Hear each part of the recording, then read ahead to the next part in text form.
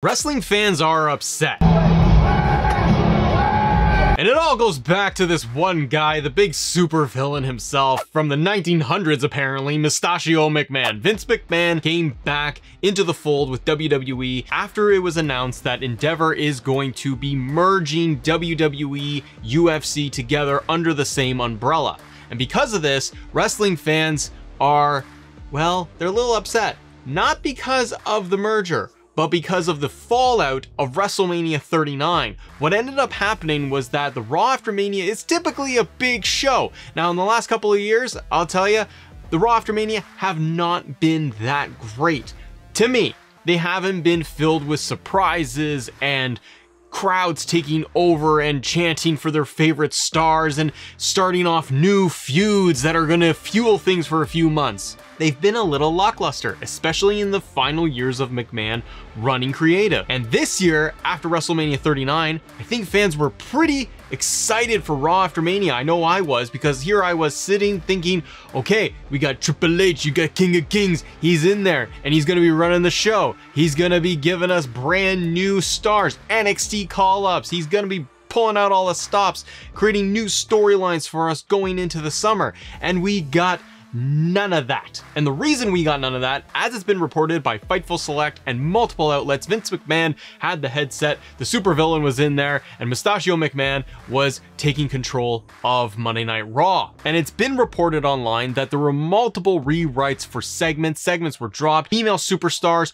were supposed to be on the card that night, and those matches got scrapped, and Bayley didn't get to come out with Damage Control, and there's a whole lot of shenanigans going on with Monday Night Raw. Raw After Mania was flat from a fan's perspective. It didn't deliver. It was full of talky segments. There were no stories. The only storyline that they did push through was going to be Cody and Brock. However, being a Raw After Mania, the ratings were good.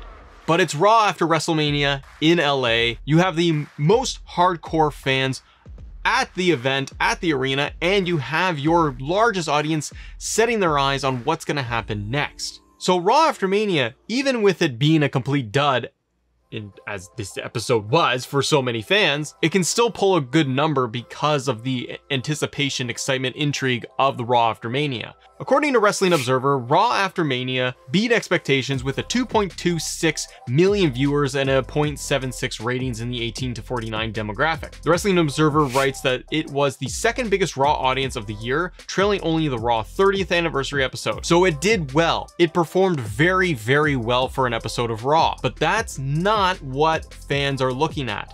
Fans are looking at the fact that, as the report stated, Vince McMahon was running all of Monday Night Raw. And this has fans very, very concerned and upset that Vince is going to be stepping in and taking charge of creative going forward. Now, when CNBC did the interview with Ari Hawani and Vince McMahon talking about the merger, Scott Wapner, the interviewer, asked Vince McMahon if he was going to be essentially stepping into creative and taking control over the product from a regular basis. Vince kind of evil chuckled at this, but stated that he is essentially going to be involved in big picture storylines, but that he was, quote, not going to be in the weeds. I think Monday Night Raw proved that he was deep in the weeds, and he was also in the shed and riding the lawnmower. He was doing everything. Here's the hope, and we're going to talk about #FireVince in just a second. Here's the hope with all of this, is that Vince McMahon was at Monday Night Raw because he was already in LA for WrestleMania. Rumors are, it can't be confirmed, the rumors are that Vince was running WrestleMania Night 2. Triple H was heavily involved in Night 1.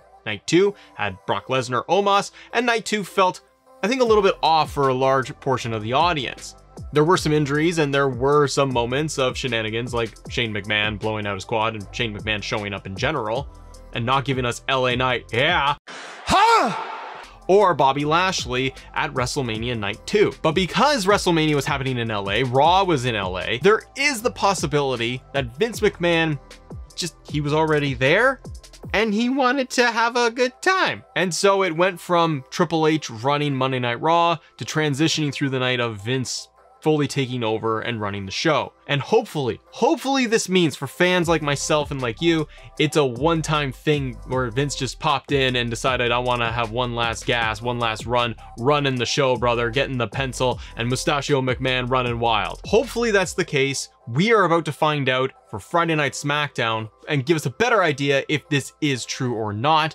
as Friday Night SmackDown is coming from Portland. And because of all of this going on in the community, fans have been going on to Twitter after Raw, and we got the hashtag Fire Vince trending globally, and it's picked up steam across news outlets too. Not only is the hashtag been trending and getting some traction, but on WWE's digital show The Bump, there's clips running online that the live chat during their show was dominated by fans just putting in the comments, Fire Vince. Now, does Vince McMahon care about this? No. Does this impact his day? No. He's done interviews and he's been on like Pat McAfee's show, where even Pat asked him the questions about how do you deal with, fan backlash and things like that.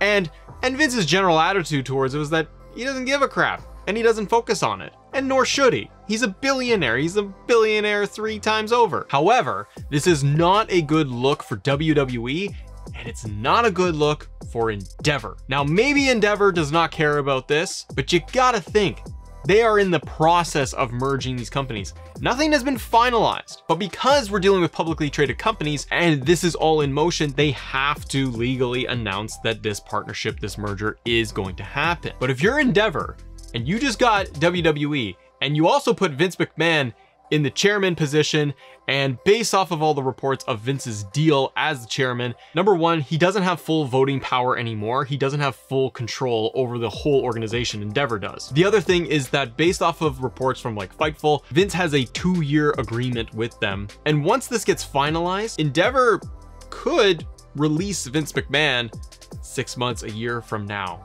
if they wanted to vote him out, because they have the majority seats for an 11-seat board between WWE and Endeavor, and it's 6-5. So if they have all the voting power and they have all the seats, and they're all on the same team, they could vote Vince out if they really wanted to, if things were getting bad. We should also not dismiss the fact that there are still potential allegations, legal issues going on with Vince McMahon.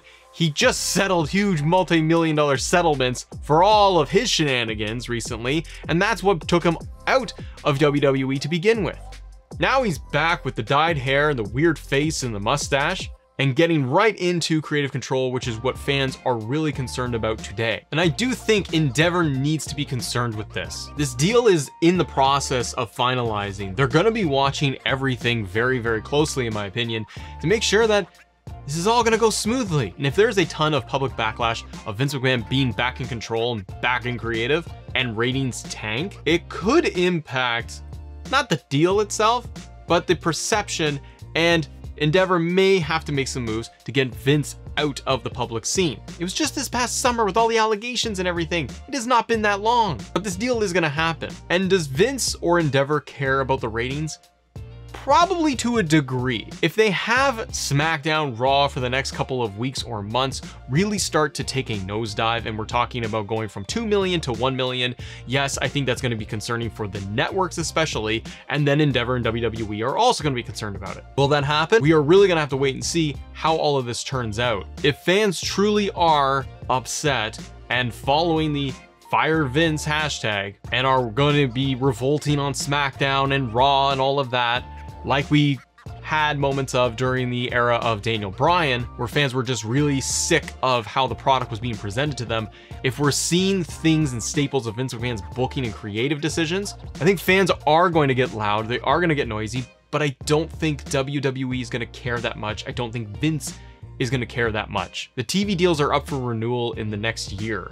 Negotiations are in theory going to be starting very, very soon. And if they stay with USA and potentially stay with Fox, they're looking at multi-million-dollar deals for multi-years. And they're not necessarily going to care about what the ratings are doing. Again, unless they're significantly tanking, and if it's the public perception is truly terrible, that's when I think Endeavor, the networks, and WWE are forced to look at it, because the public perception is so bad.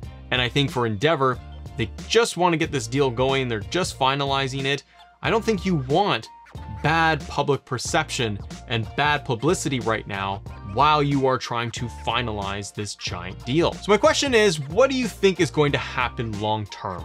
Is anything going to happen? Are fans just going to simply put up their hands and go, okay, we were mad for a week and now it just is what it is? Do you think that this is a one-off for Vince and that he won't be at SmackDown on Friday in Portland? But I'd love to know what you think about this topic. I think it's super interesting for wrestling. It's a very interesting, critical time for WWE as well. And I think because it's post-WrestleMania, all eyes are on the product, and we're hyper-focused right now with what Vince McMahon, Mustachio McMahon, is possibly doing with the company. Friday's gonna be interesting. Let's see what happens. Thanks for watching, everybody. See ya.